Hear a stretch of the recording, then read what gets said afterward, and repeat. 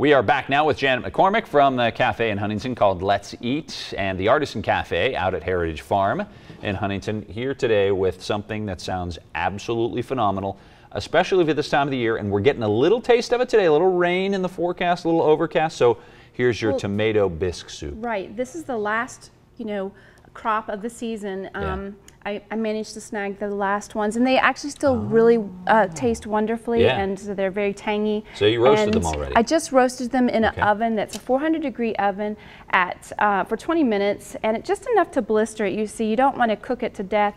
I put a little olive oil on it, and I sprinkled it with some garlic powder and some onion powder, and you can see the olive oil there. And it's okay to go ahead and include that when we puree this. Why not? But I'll tell you what I have in the pot in just a minute. So I'm trying. Usually I do this a whole lot faster because I don't care that I sling it everywhere. But this would be a mess if I did that. So we're just going to put this in a processor, a food processor, and we're going to puree it. And that's really simple. This is a very simple recipe because even though it has a couple of steps, when you stick this on a pan, a cookie sheet, and you just throw it in the oven for 20 minutes, you can go off like I did. And I checked my email and returned emails, and I played. How long do you roast the tomatoes? 20 minutes under a 400-degree oven. Yeah, just enough to blister them and kind of get them to release their flavors. So, well, this is a lot of tomatoes here. Yeah, you sure have a lot of them. That's going to make a lot of These are fresh, and you can use canned if you'd like, but because it's still, we're just at the end of the season,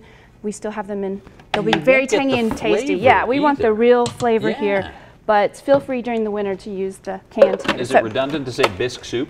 Well, is it just bisque? It's bisque, but I think bisque just has the cream in it. That's all it is. So here we are. We're going to, and by the way, I threw a little bit of garlic in there, cloves, just because we wanted to put it. And there is some thyme in there. And look, I have some fresh basil. Even better. And I'm going to tell you what I have in the soup. So we put this in, really grind it really well because this is not really a chunky soup. It's not a salsa. We want it to be smell that basil. I know, basil makes everything amazing.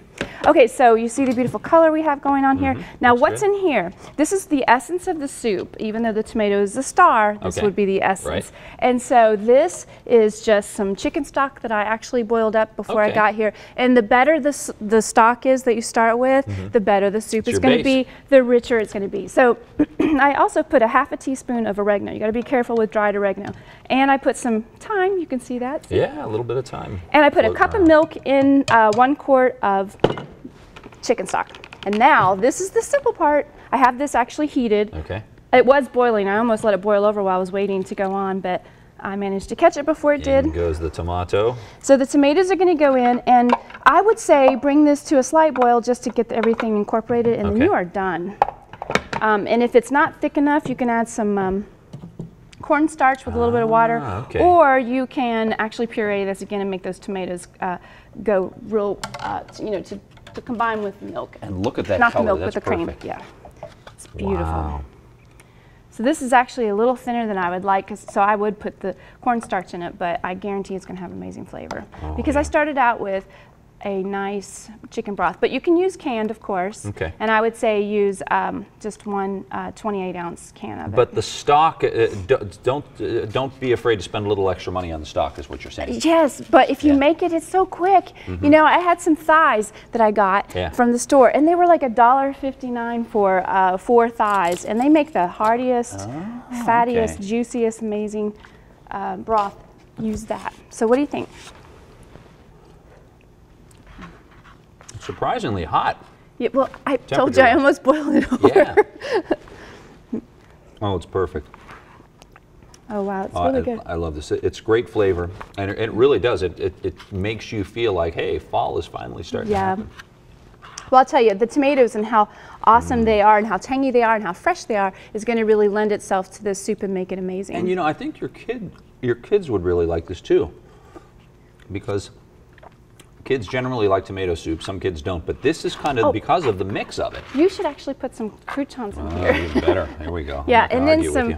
Then sometimes to thicken this up too, I add some fresh basil. I mean, sorry, this is Parmesan cheese. Parmesan, little Parmesan. Yeah, so that gives it a nice cheesy flavor as well. And it thickens it up as well too. Yeah, it does. Yeah. So again, if you're having, this is a little thinner than I'd like, and you can either use cornstarch to do with a little bit of water, or you can thicken it up with some Parmesan cheese or just again take an emulsifier in there and just totally combine all the ingredients and it'll thicken up too. And true to your word, the croutons themselves, they have a little bit of garlic in them too. Oh yes, this is good. That's how you make it a little more hearty for the winter and the cold weather. This is perfect. It's absolutely perfect. And of course, calorie-wise, it's not really too bad. I mean, you have your base that probably contains most of your calories, tomatoes. Well, I tried to lighten it up a little bit with the cream. I didn't really want to overpower this with too much cream because then it is really fattening. Janet, you've done it again. Fantastic. Wow. Excellent. Thanks for coming in today. Thank you. Yeah, and if you'd like to try this delicious recipe, of course, we'll have it soon up on our WSAZ First Look at 4 Facebook page, so it'll be up there in just a few minutes. Or is it already there, Melanie? Not yet, but Melanie's working on it right now. She's going to put it in there. So you want to try this at home, definitely. This is excellent, as usual. Thank you. Thanks, Janet. Thanks for being here. We'll be back.